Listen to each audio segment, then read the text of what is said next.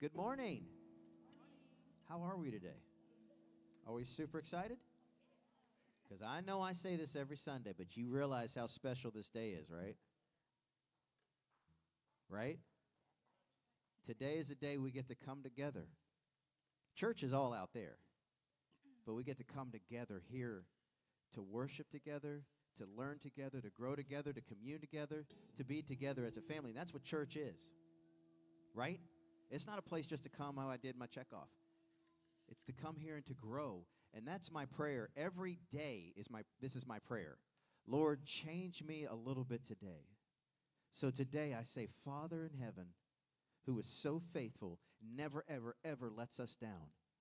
I pray that today you will change us just a little bit more. And Father, I know things come against us. You see them. And I know you use every one of those to shape us more into the image of the person that you saw eons ago before we were even here. Lord, you love us, and I thank you for that. So with that, Lord, I say anything that can come our way, anything that can try to destroy it, bring it, because we have you. We love you. We praise you. In your precious name we pray. Amen. Will you guys stand up with me and let's worship together?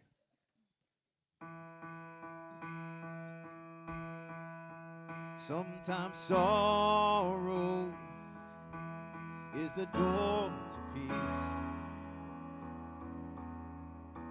Sometimes heartache is the gift I need. You're faithful, faithful in all things. In every high, in every low, on mountain tops, down broken roads, you're still my rock, my hope remains. I'll rest in the arms of Jesus, come what may.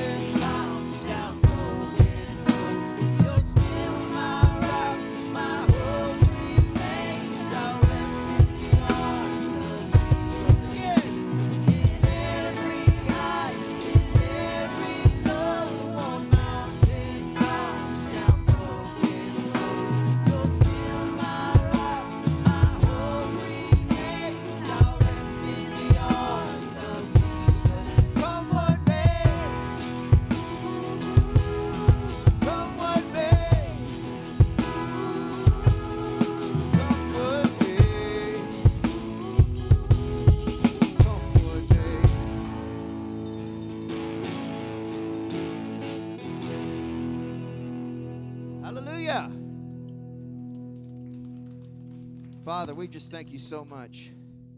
We praise you. We give you everything of us today, not because of any other reason except that you are worthy. And when I think about everything that does come our way and tries to destroy us, you just take that, you use it to build us and change us more.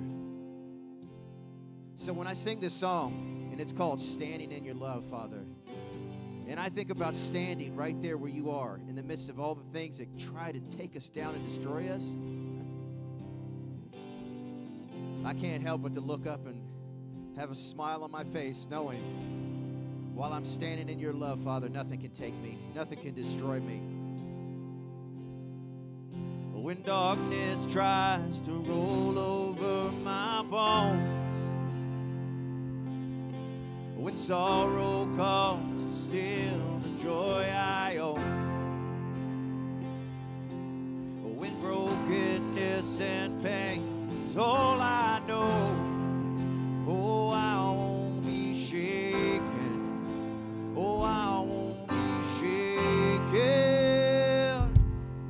'cause my fear doesn't stand a chance when I stand in your love, and my fear doesn't stand a chance when I stand in your love, and my fear doesn't stand a chance when I stand in your love.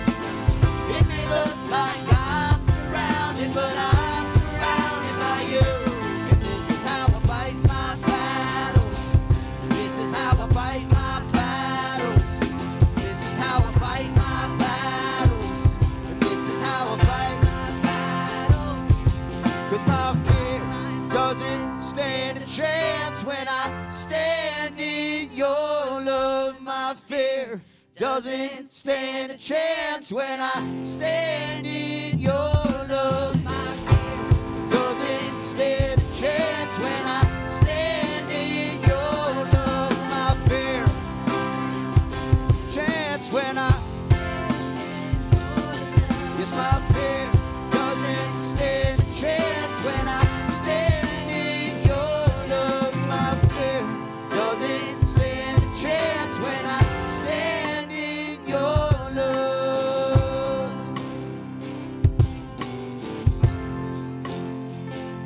When I'm standing in your love, standing in his love. Yes, I'm standing on the rock. Yes, I'm standing in your love. Sing that with me. Yes, I'm standing on the rock, and I'm standing in your love. It's a proclamation.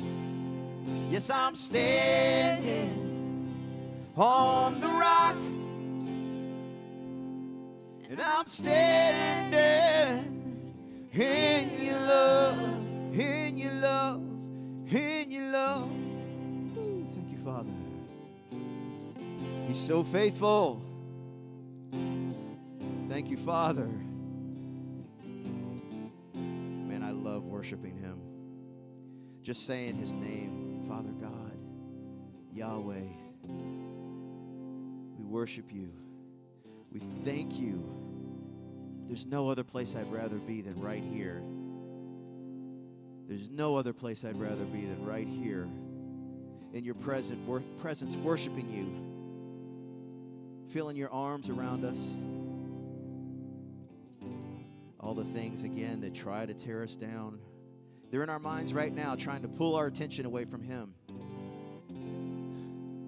But he stays right there, his faithfulness. And he turns all that junk into beauty. We thank him for that.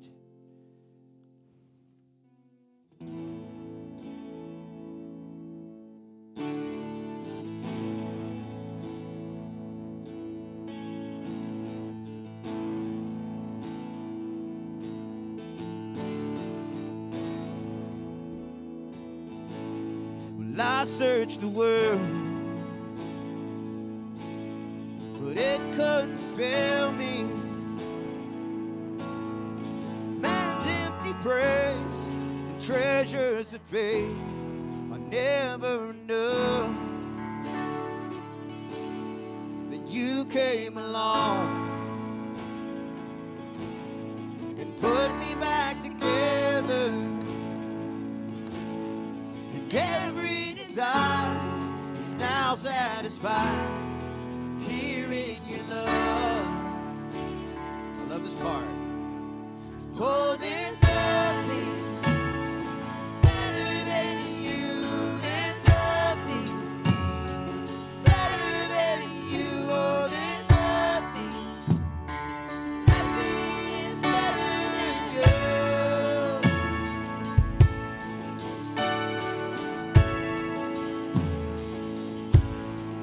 I'm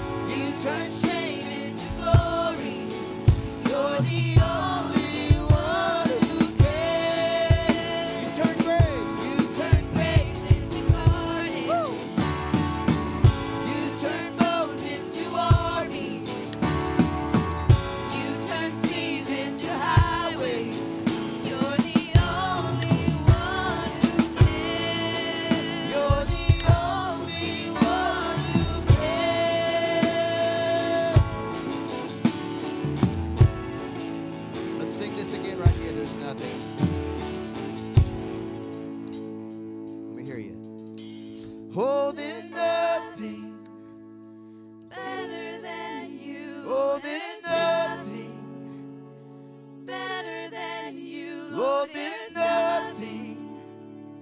Nothing is better than you. One more time. Oh, there's nothing better than you. There's nothing better than you. There's nothing. Nothing Is better than you.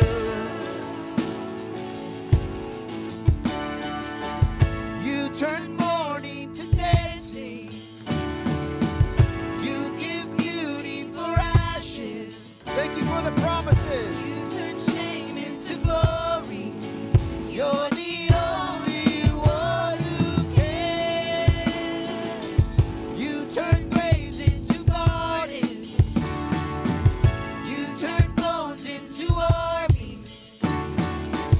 You turn seas into highways. You're the only one who can. You're the only one who can.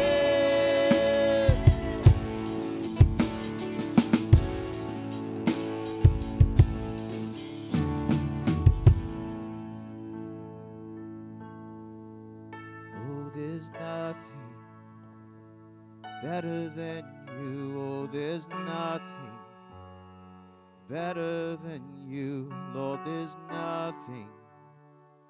Nothing is better than you. Let me hear your voices. Oh, there's nothing better than you. There's nothing There is nothing better than you. There's nothing. There's nothing, Lord. Nothing is There's nothing better than than you. I love singing that. 'Cause there's nothing better than you. There's nothing better than you. Oh, there's nothing. Nothing is better than you. Thank you, Father. Ooh, you are so worthy. Singing that song, I know it comes to an end, Lord, but I just pray that it'll just stay in our mind and in our spirits every time something comes to try to destroy us. Lord, there is nothing better than you. There is nothing that can overcome you. There is nothing that can replace you. Heavenly Father, who is not just this Father that we can't reach, but the Father that wants to be intimately involved with us. There is nothing you can't do, and there is nothing better than you. Lord, I pray today that every one of our hearts are soft and open for your word to come in and change us again today, as you faithfully always do. Change us again today. In your precious name, Lord, I pray. Amen. Good morning. As you're seated this morning, thanks for coming into being part of the house of God today and coming to Legacy Church, either here or online. And there are so many things happening in the life of our church. If you want to find out everything that's going on, we always say this and we say it the right way. But check out legacychurchga.com. That has every single thing that you need to let you know about what's going on in the life of your church. But I do wanted to highlight something today. If you're new here or if you've been here for a while, also there's a QR code that you can scan that'll take you straight to the church. But the thing I want to highlight today is Easter.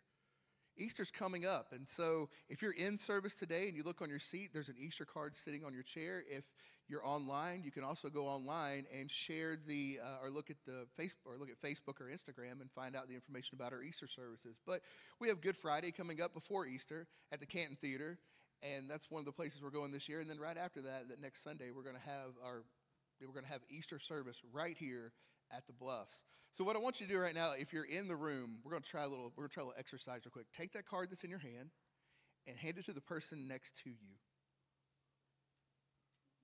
Just want to trade it out. You see how easy that was? That's as easy as it is to invite somebody to the Easter service and the Good Friday service. That's all the info they need. So if you can do that here, if you go online, it's so easy to click that share button on Facebook. And the more you share it out, the more people see it. And the more people see it, the more people we get to invite to Easter and bring them into the house of God so they can know more about him. So it's exciting that's coming up. We're excited about everything else that's happening today. And one of the other things I'm excited about, if you're a kid who's 5th grade and younger, you can head on back to Children's Church. And the rest of us, let's pray about this service today and pray about what God has for us during this time of Lent. Father God, we ask you to bless us today. Lord, we ask you to bless this message that's about to come. Lord, give us excitement for it. Give us the feeling that we need today, the know-how from you to take what's being said today and to take it out into the world. Father, we thank you. Bless the words that come out right now. Bless our hearts. As it's already been said, let them be soft today to receive the word. In Jesus' name, amen.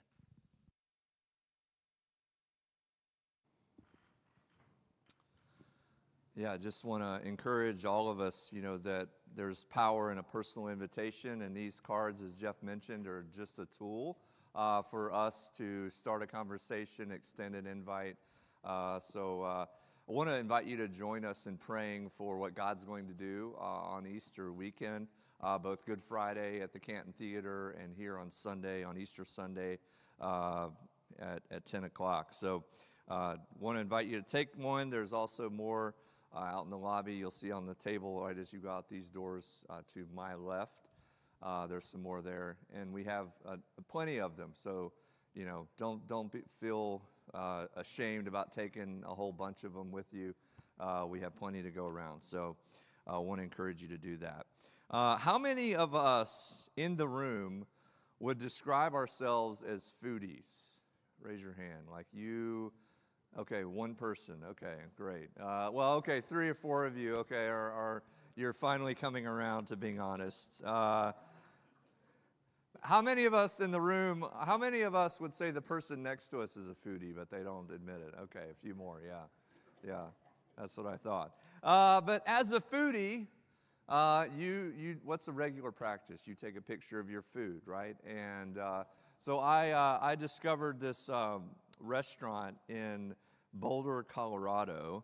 It is called Zeal. There's a picture of it. And on their website, they describe themselves in this way. It says, "You enthusiastically get it. We call it food for enthusiasts." I thought that was pretty interesting. Like this is, the restaurant is named after having enthusiasm for food. And today we are beginning a new series called Witness His Resurrection, where leading up to Easter, we're going to be looking at some characters in the Easter story and drawing some things out of that. And today we are talking about Simon the Zealot. Now, zeal is not, it's really not a word that we use too often, I think, in our language, but we can also think of zeal as passion or enthusiasm, fervor, or words that we might use. But zeal is defined as great energy or enthusiasm in pursuit of a cause or an objective. And there are lots of things, when you think about it, that we have zeal for. In fact, I want you to think for just a moment if one of these sort of triggers something in you that you have zeal for. We have zeal for fitness, right?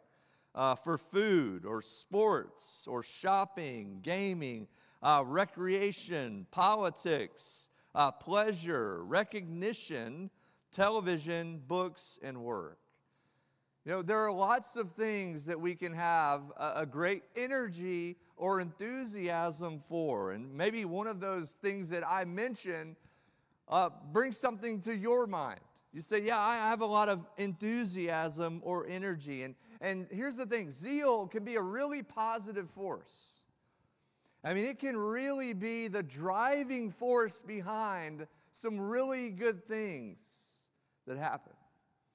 Several years ago, an 11-year-old boy named Tyler Brunst in California, Loomis, California, he got a catalog in the mail or saw a catalog in the mail from World Vision, and he took it to his mom. And if you don't know World Vision, it's a global humanitarian organization. And he took this catalog from World Vision to his mom and said, "Mom, I want to help get clean water to Africa."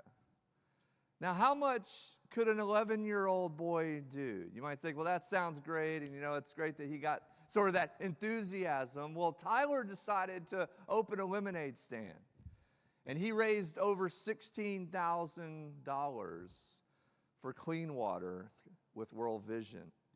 Now, we could probably think of a story that's similar to that, and there really are countless stories that we can think of, or in our culture, of people who get an energy or enthusiasm, something is sparked in them, and they decide to put all of their energy and efforts into that cause, into that purpose. And maybe you know of someone right now, you say, yeah, I know this person. Maybe it's a family member, a friend, or coworker even, who just has great zeal and energy and enthusiasm for a cause, no matter what it is. And so it sort of sparks this question in me of, what does it take to live a life of zeal? What does that involve? And I would venture to say, as I ask that question, that maybe there's something that you would love to have more energy or enthusiasm towards. Or maybe you say, yeah, I would love to be known as a person who has great zeal, a passion, and energy towards a cause. What does it take to live a life of zeal? Now, today we're starting this series, Witnesses Resurrection, with Simon the Zealot. Now, Simon the Zealot, there's not a lot about him in the Scripture. In fact, he's just mentioned in the list of 12 disciples, Matthew, Mark, and Luke. And Simon the Zealot, it's kind of an interesting, sort of tag onto his name. Wouldn't you love to have a tag onto your name? Like Kelly the Encourager. Or Marcia the Prayer Warrior. Or Jesse the Amazing Guitar and Vocal Worship Leader. Jesse the Shoe King. Wouldn't you love to have something tagged onto your name that sort of was an indication of the passion and energy that you had? Well, Simon had that. Simon the Zealot. Now, zealots were, scholars are not really sure what exactly they were. They're not, it could have been a rebellious group that Simon was a part of, that sort of were resisting the Roman occupation and rule. It could have been that Simon was zealous for the law. It could have also been that Simon was zealous for Jesus and Jesus' teachings. But no matter the exact meaning of zealousness, Simon had that. Now, as we talked about, as I mentioned, being zealous can be a good thing. It's whenever you have that energy and passion behind something, it can be a really good thing. But spiritual zealousness can be a tricky thing also, because it can either draw people to Jesus or repel them away, depending on the focus. Now, I think we've all seen examples of spiritual zeal that has gone terribly wrong. The Westboro Baptist and their infamous protests, religious cults, or examples of terrorism where people strap bombs to their chest in the name of religious zeal. But I think there are other examples of religious zeal that are more subtle and yet also harmful. A friend of mine recently told me about a blog that they read in which they were really trying to find some good resources for spiritual growth. And they looked up this blog, and the author of this blog had broken down all the times in the day that we should pray. And they broke it all the way down to the exact number of hours every day. And they added it up and concluded in this blog that we should be praying 17 hours and 43 minutes every single week. Now, how many of us this last week prayed 17 hours and 43 minutes or more in our prayer life? Not me. Not me. You mean you don't pray 24 hours a day? I know it's shocking to you, and I know your image of me has just been shattered. But I'm going to go out on a limb and say maybe none of us prayed 17 hours and 43 minutes or more this past week. A friend of mine told me that, they read this blog and it just sort of like was discouraging. They felt, less than, because they were not praying 17 hours and 43 minutes. And so they just thought, well, what do I do? I mean, God's just not going to let me on the team if I don't pray 17 hours and 43 minutes. You see, here's the thing about zeal. When zeal is misdirected, it leads to shame and condemnation. True zeal leads to passion and fervor for God, where God is exalted, where God gets the credit, where God is the focus and not ourselves. See, the Apostle Paul talks about religious zeal in the book of Romans chapter 10, and he's writing about the Israelites and their zeal for God. And listen to what he says. He says, "For I can testify," verse 2, "about them that they are zealous for God, but their zeal is not based on knowledge." He's talking about the Israelites. He's saying, look, they were zealous for God. I mean, they had zeal. It's just that their zeal was misdirected. And what is misdirected zeal? Misdirected zeal is when the focus is on our righteousness and our efforts and what we're doing to be more accepted by God, to earn points with God, to get more favor with God, to have God be impressed with us. That is religious zeal that is misdirected. Paul says, yeah, they had zealous for God, but their zeal was based on knowledge. He goes on to say that since they did not know the righteousness of God and sought to establish their own, they did not submit to God's righteousness. See, there's sort of this warning when it comes to zeal. It's like a fire that has to be sort of properly directed, because when it's a fire that's not, it sort of burns out of control like a wildfire, to where we have the zeal, but it's not God-directed and God-focused. It's self-focused and self-consumed. The misdirected zeal ends up turning inward for righteousness, believing that our right standing with God is up to us. See, this is really false zeal. And I think there's some defining characteristics of false zeal. See, false zeal is blind. It's consumed with self-righteousness, so much so that it is blind to the true righteousness that comes from God. It's self-seeking. It uses religion as a means of personal gain. There's a pretense of godliness, but underneath this is a self-directed purpose. False zeal is misguided. It's way more concerned with minor disputes and less concerned with the weighty matters of God. You ever seen a church dispute where if you really sort of unpacked it, you're like, this really doesn't make a big difference? I mean, what are we actually talking about? What are we arguing about? I mean, I know that that's never happened. I'm talking about other churches, but this, have you ever just sort of stopped and thought, well, what are we even arguing about? This really doesn't make a difference. This is not what we're supposed to be about. That's misdirected zeal. False zeal values tradition over obedience. False zeal props up the way that we've always done things over being obedient to Jesus and his mission. False zeal is impulsive. It favors a quick reaction over thoughtful conviction. So I think all of us can easily fall into a sort of a false zeal when it comes to our walk with Jesus, but there's a true zeal that is clear in its definition. See, true zeal, on the other hand, is God-focused. You see the difference? Where it's God-focused and God-directed, where our passion and energy is directed at honoring God's name and glorifying him with our life, pleasing God. That's the focus. We care deeply about that. True zeal is fearless.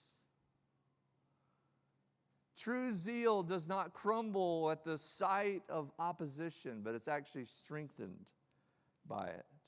True zeal is knowledgeable. It seeks to live by the wisdom of God and not the wisdom of what culture or social media says. True zeal is passionate. It stands for truth even when it's hard and even when it costs us something. True zeal leads to obedience. True zeal makes us hear God's word with reverence, to pray with persistence, and to love others with brotherly affection. True zeal is enduring and cannot be quenched when the wind blows or when a little bit of water is poured on it. There's a desperate need for people to be zealous for God. Now, we've had 2 years of a pandemic, over 2 years, and it's caused a lot of loss and suffering, but I'm afraid there's another pandemic, a pandemic of complacency. See, my fear is there's a pandemic of complacency in the church, and listen, I don't say that lightly to make light of anything that's happened with COVID. I say that because I believe that COVID has sort of unearthed another pandemic of complacency where we've just sort of become comfortable in the church, and it's caused a lot of loss too. I mean, a pandemic of complacency causes a lot of loss, a lot of suffering, a lot of misguided and misdirected zeal. See, the definition of complacency is a feeling of smug or uncritical satisfaction with oneself or one's achievements.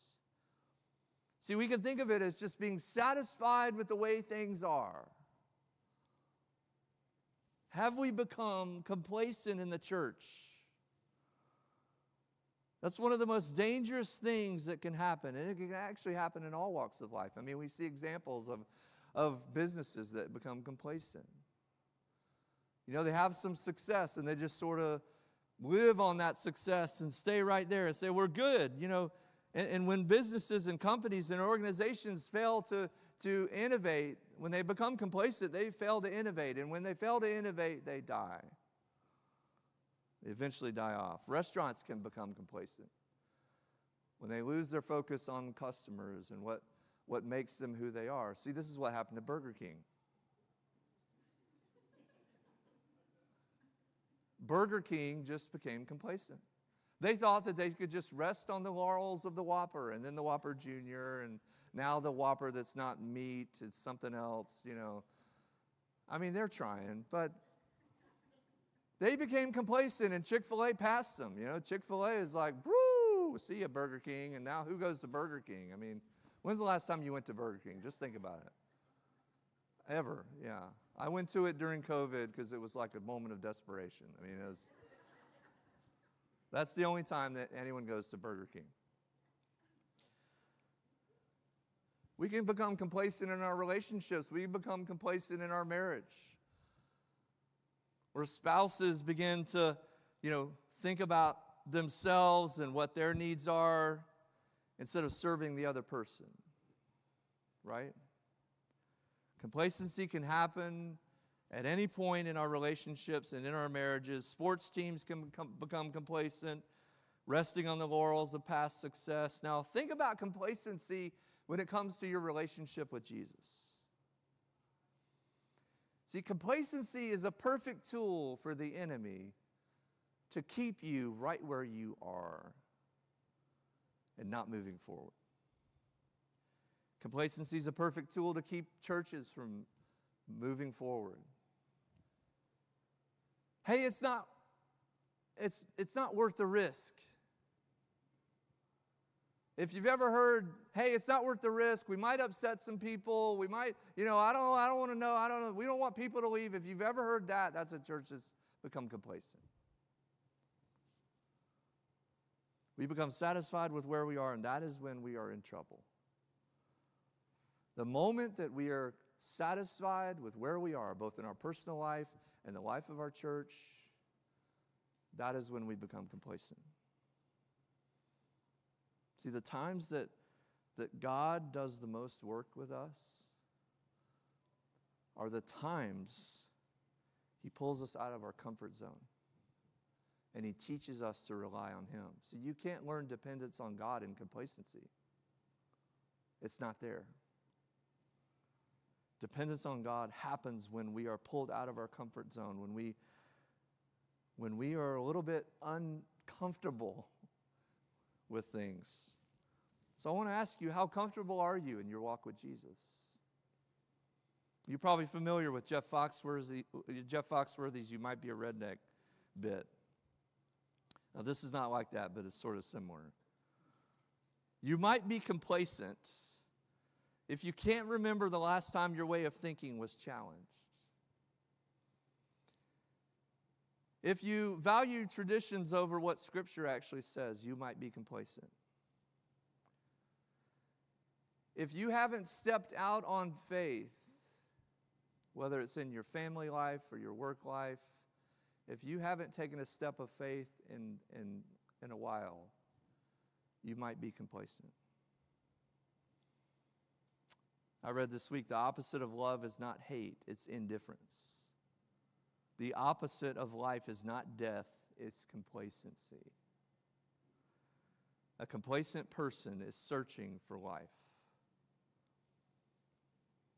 I think all of us become complacent at times. This is not a condemnation or a judgment. This is just maybe it's a reality check. Maybe if you've become complacent in your life, your spiritual life, your walk with Jesus, without zeal, if you say, my spiritual life is dead, if you're saying, I don't have energy or enthusiasm or passion for Jesus, I feel like I'm just going through the motions, I feel like I'm just showing up week after week after week, I'm not really hearing from God, I'm not really seeing God move in my life, I look around and I don't really see His presence or feel His presence, I have two words for you. Move forward. Move forward. That you cannot stay where you are. So I believe the seeds of true zeal are sown in repentance. Paul says to the Philippians in chapter 3, he says, not that I've already obtained this or I've already arrived at my goal, but I press on to take hold of that for which Christ Jesus took hold of me. I press on. See, that's Paul's words for move on, move forward, press on.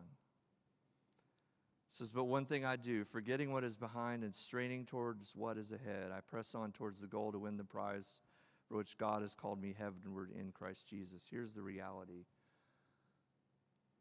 We're never fully there in our walk with Jesus. There's never a point where we say, okay, I've reached the point of full maturity. I've reached the point I want to reach. I'm good.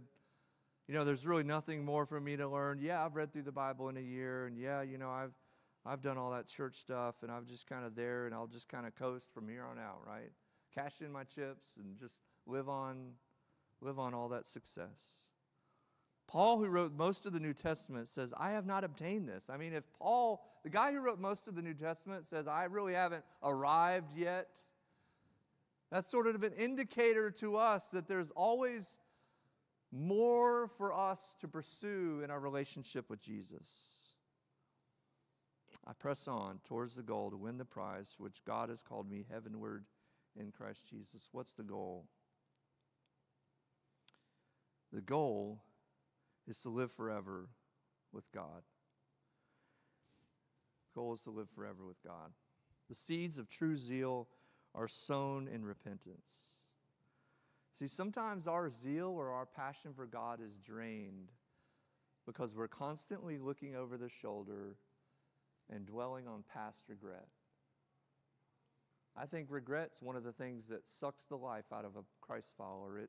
It drains our zeal. It drains our passion. It drains our energy. We come to faith in Jesus, and we get excited about our faith in Jesus. We're enthusiastic. We want to share Jesus with others, and then we're reminded, oh, hey, don't forget what you did. See, the enemy doesn't want us to move forward. He wants us to stay right here. So he reminds us of, hey, remember that thing you did a few years ago? I mean, you call yourself a Christ follower, just Here, let me remind you. And past regret is an obstacle to true zeal. We can't shake the mistakes of our past, so we think God can't use us. He doesn't have a real purpose for us. I mean, how could he possibly have any purpose for me? I've got too much baggage. If you only knew what I did. And that's where our zeal gets sapped. You see, repentance is the vehicle through which we go in a new direction. True zeal begins in repentance. It's sown in repentance. Repentance means that we change our minds, that we rethink the way that we think. And I think most of the time we think of repentance as like this guy standing on the street with a cardboard sign saying, repent or you're going to burn, loser. And that's our image of repentance. But repentance is actually an invitation. It's an invitation to turn around and go in a new direction. Repentance it means that we do a 180. Where we turn away from that thing that we're trying to find fulfillment in and turn towards Jesus, that he frees us from the pressure to perform. See, when we repent, we're freed of the pressure to be the person that we've exhausted ourselves trying to be. And freedom is found in repentance. And repentance is not that thing that we did a while ago at the camp meeting where we found Jesus and we repented. Repentance is a daily discipline, a daily practice. I find it interesting that the first word that Jesus spoke to people when he began his ministry was the word repent. And Jesus didn't come and saying, hey guys, like, okay, party time's over. We got to clean things up. You know, you're going to pay up for your mistakes. He said, repent, for the kingdom of God is near. He said, things are changing. Like there's a new way here. And it's not found in religious moralism or keeping the rules or keeping ourselves on the straight and narrow. It's found in me. So turn around and come towards me. It's an invitation for life. See, spiritual zeal, true zeal is enthusiasm for the glory of God and the kingdom of God. Where our chief purpose in life is pleasing God. That's it. That is true enthusiasm. That's true zeal, where God's name and his honor and his glory and him getting the credit is the sole focus of our life. Is that true of you? Is his honor the sole focus of your life? J.C. Ryle says, a zealous man in religion is preeminently a man of one thing. It is not enough to say that he is earnest, hearty, uncompromising, thoroughgoing, wholehearted, fervent in spirit. He sees one thing. He cares for one thing. He lives for one thing. He's swallowed up in one thing. And that one thing is to please God.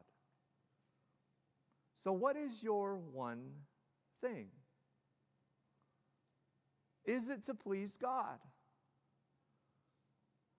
Is it to have zeal for God? Is it enthusiasm for the glory of God and the kingdom of God? To see yourself and your life as being a display of God's glory here on earth, and a picture and a foretaste and a sample and an appetizer of the kingdom of God. What is your one thing? If it is not to please God, I want to invite you to turn around, to repent, to turn away from that thing that is your one thing and turn towards Jesus as your one thing. To say nothing is better. Nothing is better than you, Lord. Nothing is better than you. Sometimes we try to bring along something else. It's like nothing is better than you. But yeah, I've got this job and it's really going well. And I'm going to that's going to be my one thing. But nothing is better than you. Jesus, I've got this, this relationship over here. I mean, I'm really hoping that they'll say yes, that they'll marry me. And that, this is my vision for our life. But nothing is better than you.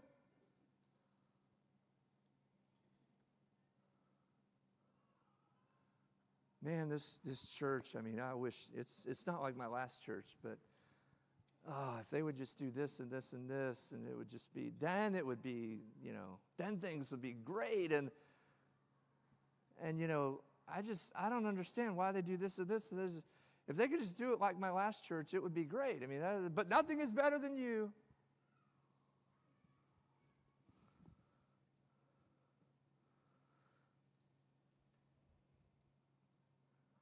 See, I think that God is inviting us in this moment to fight against complacency, to have true zeal.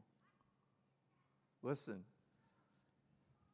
God can spark a movement with just a few people that are zealous for Him. I mean, it's sort of happened before. I mean, He sparked a movement with 12, ordinary guys, just like, we don't really know what's happening here. They didn't really get it. I mean, even after Jesus went to the cross and after the resurrection, they thought, well, man, that was a good ride. We had 3 good years. Man, that Jesus guy, he taught some good messages. He did a few really cool healings. And that fish and chips miracle was my favorite. I guess it's over now. We'll write a book about it and maybe sell some copies. And they didn't even get it till after he was like, hey, guys, it's me. Remember, see the nails in the hands. I'm back. And he sparked a movement with 12 people who were willing to make Jesus the one thing in their life. And he wants to do it through you. He wants to do it through you. Don't look next to you and be like, oh, well, maybe it's the person next to me, or it's you. What would happen in your life and in your family and in your workplace and in your neighborhood and in this community if you made Jesus your one thing? A movement would be sparked. This community would be transformed.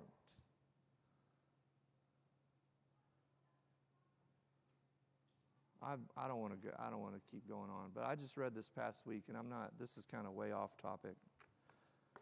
If one family in every church adopted one child every year, there would be 0 orphans. 0. If one family in every church in America adopted one orphan a year, there would be 0 orphans. See, so I share that with you because sometimes we think, well, it's too big. It's too much dark stuff going on, and there's so much poverty, and there's so much sickness, and there's so much, godlessness, and there's just look around, and I get it. I hear you. But it is not a hopeless thing. That's what God has put us here on this earth to do, to be a light in darkness, to make Jesus our one thing, and to be glimpses of a kingdom that is eternal, that is perfect and whole, the way God intended, that we don't settle for the way things are, that we move forward in zeal, in passion, in energy for Him. God can spark a movement through a few people with zeal. So will you be that person that makes Jesus your one thing? Let's pray together. Father, we ask that you would move That's all we want. We want to see you move. We want to see you work. We want to see evidence of you in our life. And God, I don't think there's a person in this room, if they're a Christ follower, that says, oh, I don't want to have zeal. We want to have more passion and energy for you, God. And sometimes we don't know where to start, and sometimes it's misdirected. And we need your wisdom to direct it in a way that is focused on you. And so we ask for that. Father, we ask for you to move in the next few moments, that we would put away distractions. We would push back the efforts of the enemy that does not want your spirit to move and worship.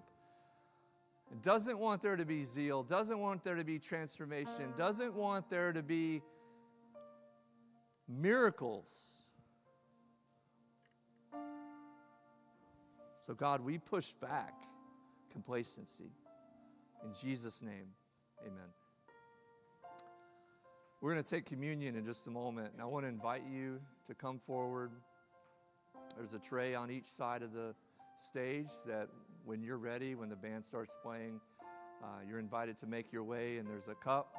You peel off the top layer. It's a piece of bread representing Jesus' body broken for us, and the next layer you peel off, and it's juice representing his blood for us. We do this every week here, and the reason we do this, Jesus said, do this in remembrance of me. That without Jesus' death and resurrection, we are just merely a social club. So this is the reason we're here. So I want to invite you to come forward. And today, as you come forward, to reflect on your life with him. And ask him, say, God, give me zeal for you. Give me zeal and passion for you, to make you my one thing. Let's take communion together.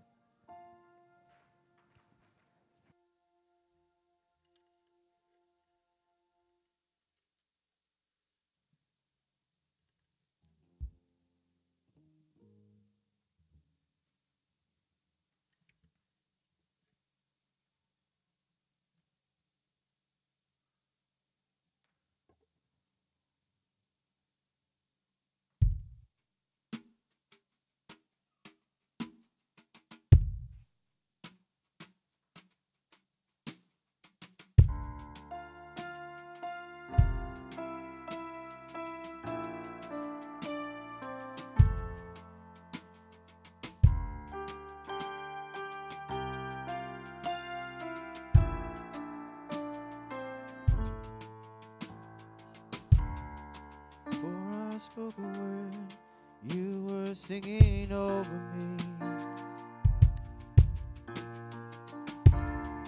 You have been so, so good to me. Before I took a breath, you breathed your life in me. You have been so, so kind to me. Oh, the overwhelming, never-ending, reckless love of God. Oh, it traces me down, fights till I'm found. Leave the 99. I couldn't earn it, I don't deserve it. Still you give yourself away. Oh, the overwhelming, never-ending, reckless love of God. Yeah,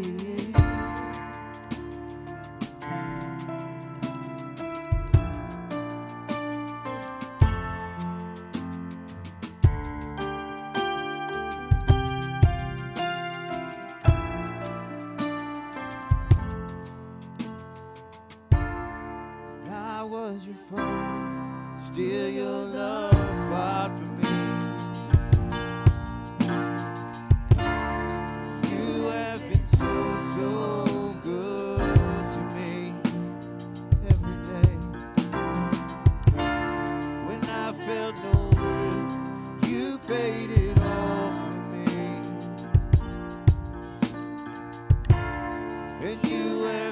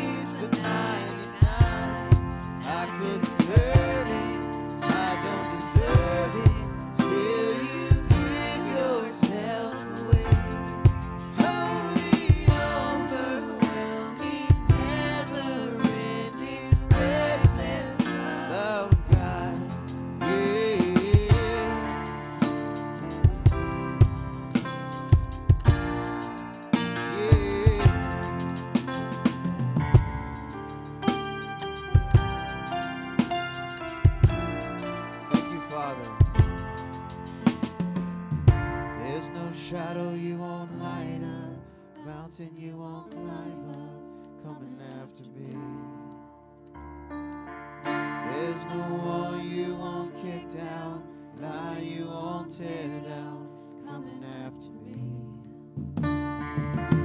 There's no shadow you won't light up, mountain you won't climb up, coming after me. There's no wall you won't kick down, lie you won't tear down, coming after me. There's no shadow you won't light up, mountain you won't climb up, coming after me. There's no wall you won't kick down, lie you won't tear down, coming after me. There's no shadow you won't light up, mountain you won't climb up, coming after me. There's no wall you won't kick down, lie you won't tear down, coming after me. Oh, the overwhelming, never-ending, reckless love of God. Oh, it chases me down, fights till I'm found. He's the 99, and I couldn't hurt it. I don't deserve it. Still, you give yourself away. Oh, the overwhelming, never-ending, reckless love of God. Yeah. Oh, the reckless love. Yeah.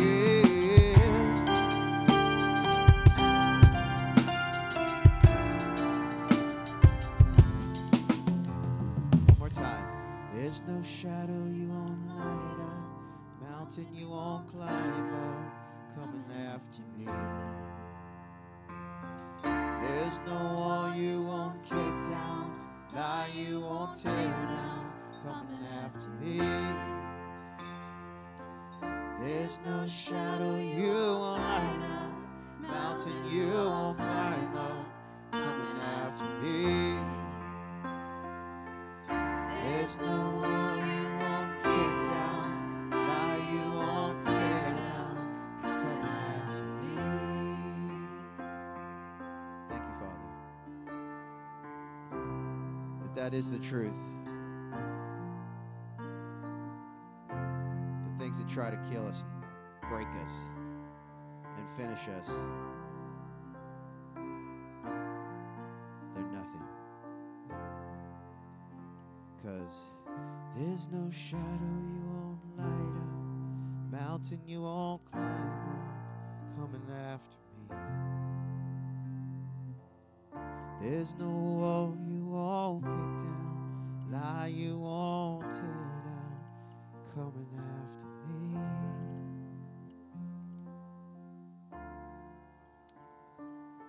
That's a great way to go out, that truth, the reminder that there's nothing that God won't do to bring us back to himself. And so the invitation is for us to give ourselves to him, to live a life of zeal. So let's live a life of zeal, passion, enthusiasm for him and his mission. As you go, I want to invite you to give back to him, to practice generosity, to move the mission forward. You can give online. That's really the best way to give. But it's also an opportunity to give in service when you go out the doors. There's a box out there. You can drop a check or cash in that. And it allows us to move the mission forward. A few weeks ago, we sent $2,500 to partner churches in Ukraine that are engaged in efforts there.